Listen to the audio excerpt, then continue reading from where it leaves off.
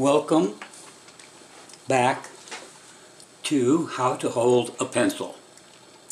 Okay, here we are. It's a dreary day outside. We've got our little pencils and our stumps, and I've sharpened the electric eraser, and I'm going to show you what we're going to do with this.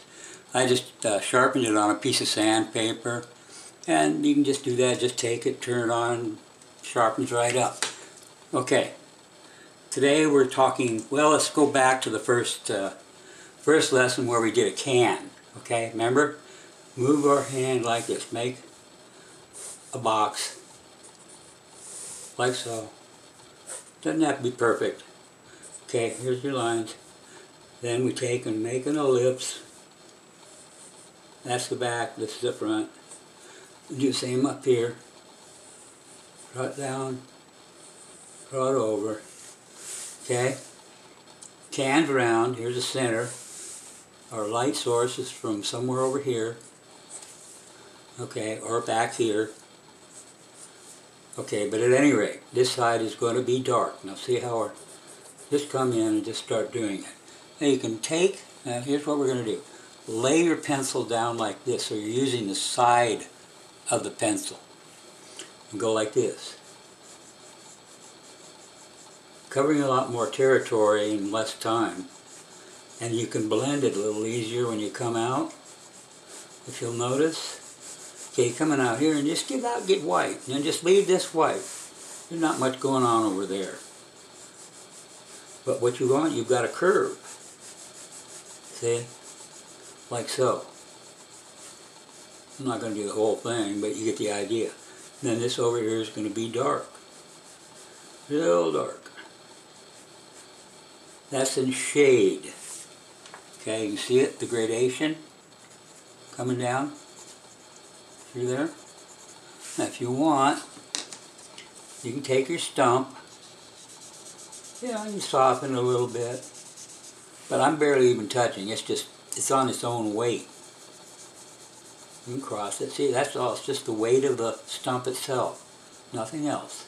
But what you'll find is if you get into the dark part, you're picking up that graphite, so it's not as black.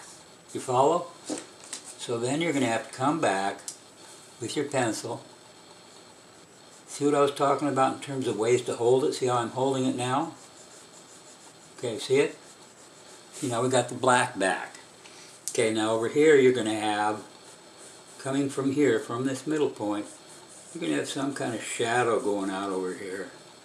Light's coming from this direction. Okay, and that's going to be real black. Just blacken it in. Now we're sketching, remember? We're not drawing. See how black that gets? That's the shadow. Shadow is always darker than shade. This is not a shadow, that's shade. Okay?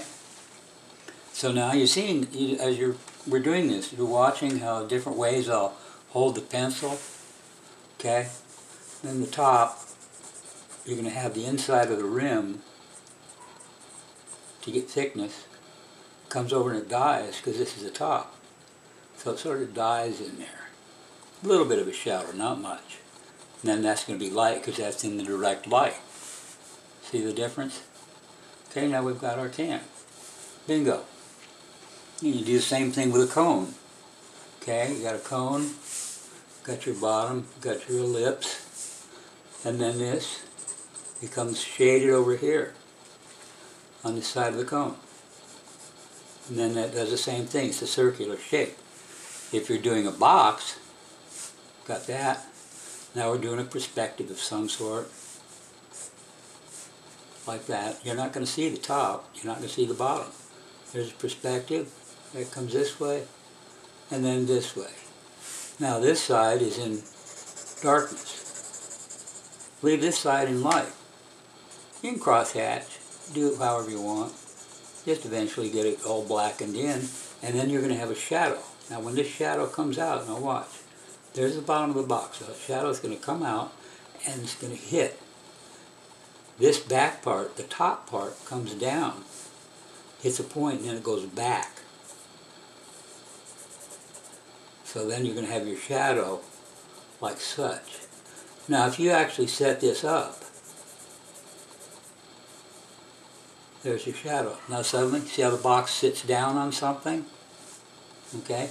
Now perhaps it's on a table. Well, the table's going to be a little lighter, or whatever it's sitting on. There you go. Now the box is totally sitting on something. See it? Now when you can set this up at home on your kitchen table or whatever, and get a light like this, or a spotlight, regular incandescent, set a box or a coffee cup or something on a table, shine that light on it and draw it. Then you'll see the shape, the curvature of the coffee cup if it's round, and you'll also see this shadow cast by your light, and you can practice on that. Okay, now, trees, I can't stress this enough. Look at trees. When you're out taking a walk, driving in your car, you're going down the highway, anything, look at all the different kinds of trees and shapes there are, okay? You got a pine tree. It's going to grow vertically, like so, okay? That's going to be broader at the bottom than it is up here at the top, okay? Because these are older branches and they're growing out farther, okay? And this is young growth up here. Well, there are different ways of doing this. You can just take and do little doodlies like this, okay? And then maybe the branches curl up a little bit or something. It's going to be darker underneath. See? It'll be darker underneath the branch. Then you're going to have your trunk inside, like so. There's the trunk, and it gets out the bottom. And just do like this. See, that gives you the indication of it. Don't need to color all this in. You can have a tree branch that comes across, and then the tree branch in the background. That defines the trunk itself. See, it's dark underneath, like so, just little doodlies. That gives you the idea. There you go. You got a little pine tree. It's still growing, a lot more work to do. Now the difference between sketching and drawing is this. Now if this was a drawing, you'd sit here and you'd make every little pine needle. And you'd spend a lot of time doing it. So every little needle, you're going to come out like that, just little short strokes. And they don't all go the same way. Then there are other conifers, fir trees, pine trees, whatever, that have these like little bushel things. They come out on the end, and that's their growth. They go like that. Okay? Almost like a little flower, and then another one comes out. They're all different. Okay. Now if you've got an oak tree, look at the leaf of an oak tree. Look at the leaf of any tree. And it will dictate the shape of the tree itself. Okay, here's a willow. And a willow goes like this. You know, it's a real droopy kind of a thing, just doodling along, and it just goes like that. But it gets kind of round on the top, maybe a little bit. But there are all these little vertical strokes, and then you're going to have little dark spots where the sun doesn't get in here. And they'll go up in, and you just keep doing that. And pretty soon, just keep doing it. They're not regular. Nothing's regular. Just trees, clouds, mountains, no two are alike. Okay, every tree is going to grow different. Come in, a little dark in here, a little dark in here. Pretty soon, then a willow tree is going to go out a little more like that. A little wider down at the base. They can get large and fat out the bottom. Then you're going to do the same thing, just kind of shade. The sun comes from over here. Look, it's dark. And then if you want, maybe you got a shadow cast by the tree. There, see how the difference is? See, it's a little softer and it's a little darker. That's your shadow from the tree. Look, it goes back like this. That tells you where the sun is coming from. But this is sketching, okay? We're not drawing, we're sketching. If you were drawing, you would draw every little leaf, every little leaf. And that's the willow. It's this long, slender thing like that. Those are willows. Now you take a eucalyptus, okay? Eucalyptus is going to be like this. They're just a little fatter, you know, than a willow. Then you take other leaves, like maybe an elm or an ash. Their leaves sometimes are like this. Go to a little point. And you got a vein coming down. And there's an elm or an ash leaf. Okay?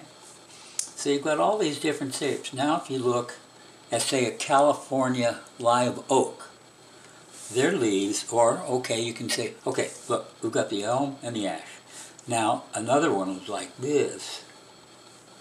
Very big. That could be a cottonwood, but it's more bulbous. It's fatter. But it still comes to a little tiny point. A sycamore leaf is kind of broader. It has like little fingers that come out. Okay, and the oak, cottonwood is this. But these are both very fast. Okay, the willow is a fast-growing tree, needs a lot of water. Cottonwood, a lot of water. Sycamores, they prefer a lot of water. Your elm, your ash, trees of that sort, less water. They're very hardy, very deciduous, hardy trees. And of course, an evergreen, or a fir tree, or a conifer, if you will, they stay green year long. They never lose their leaves. Deciduous trees, these little guys fall off. Okay, and then all the new growth the following year. Now an oak tree, like a California live oak, their leaves are scalloped. You follow? Okay? And if you look, it'll have a vein, but it's still scalloped like that. Very irregular. Okay. As I said, moving right along, change camera position. We're still learning about this sort of thing here. Okay. I'm sure you can see all this. Okay, now we were talking about the oak tree, correct? Correct. Now an oak tree, if you look at one, California live oak particularly, they grow, they're all over the place. And they're big, big branches like this. Okay? But then everything, the tree grows in such a fashion, there'll be a bunch of stuff here, a bunch of stuff here, a bunch of stuff over here, a bunch of stuff over here, but they grow like the leaf, scallop. And they kind of wander off, they'll send a branch way over here, they'll do a bunch of stuff like that. But you still have them. They have a very, I would say, the bark peels in chunks. There's nothing smooth about it, like on a birch tree, which is relatively straight. It's smooth. A few little white spots here and there, you know, and then some little dark, the bark is kind of peeling off, you know, so it gets a little of that kind of thing, see? That could be that. Now on an oak tree, you kind of have these little short things like that, and that gives the texture to the tree itself. And then it grows out pretty wide at the base. Then you might have some, you know, some grass, and that's just part of, you know, you just sketch the grass in it. Little things here and there. And it does that. Grass grows up and bends and so forth and so on. But this is all just sketching. That's all you're doing is sketching. You're not doing a formal drawing. If you're doing a formal drawing, you're going to be going, here's a blade of grass, here's one, here's another, here's another, here's another, and then, oh, this guy bends over there, and this guy might do that and fall down, and do that, and then you have, you know, and then the grass sometimes grows in little clumps, see, like that. And these are all representational kinds of things. If you look at a tree sometimes, you can just draw shapes like this. Here's a shape, here's a shape, here's another shape over here, like so. Then you got a tree trunk that comes up and it goes out. Then you have little branches underneath. Here's the dark underside of the tree. Here's the dark underneath here. And then maybe you just draw lines. This is representational. Draw lines. But before long, and then you got a thing up here. Here's another one. There's a dark spot in there. A little dark under here. Just loose. Like so. Okay, and then you got tree branches. dark in between, oh, suddenly you've got tree branches that go through here. There's another branch. Leave it white. See? Suddenly you have branches. Those are the white is the branch. Okay, and underneath is all dark, and it goes up and down. And then you can just go. This is all for your own reference if you're out in the field sketching for a subject. Okay, you can do your tree just real loose like that. Okay? You go back and maybe you're going to do a final drawing when you get back. And you might even, just for your own reference, you might want to take some photographs of the tree. You know, showing the scallops if it's an oak or something of that nature. And then if you have something like an elm, they can grow rather tall, and then they branch out like that, and then over here a branch might come, but the branches do this. They're not, and if they're coming toward you, they go up and then back down. See that? If a branch goes out from the tree, it's going to go like that. Or they might go on up, and then little branches keep coming off as it gets taller and taller and up towards the top. And then, like so. But see how, now watch. See, I've got one side of the pencil flat. And watch what happens. That creates a chisel edge. See if I turn it? See how it gets different? Then you get down here and it's fatter. So you take it like this, and then turn it, and it gets smaller. So you start fat, get smaller. And then out here you're going to have little leaves that create clusters and such. And just, you can do it this way, you can do it, you can lay it flat, okay? Go underneath there. Alright, there's the bottom of the tree, and then I'm on top. You don't always have to go the same direction, you can go back and forth. All this sort of stuff, and then, oh, we got a little dark spot down here. Maybe that's the background. And then come here, alongside the tree, you got shadows going on back there. Then you got a shadow down here from the tree, see? Like so. And then suddenly you've got this, and you just drag it around. Doesn't matter. Just take it, just see how I'm just holding it in some kind of weird fashion. It's just whatever's comfortable at the time. Change it. So use your whole arm and your stuff. Now here's what I'm going to show you with this eraser. Now if you have something, you've darkened this in, real heavy. This gets back to my pet peeve, and that's about purists. Alright, now, I've sharpened this to a pretty good point. Get it going.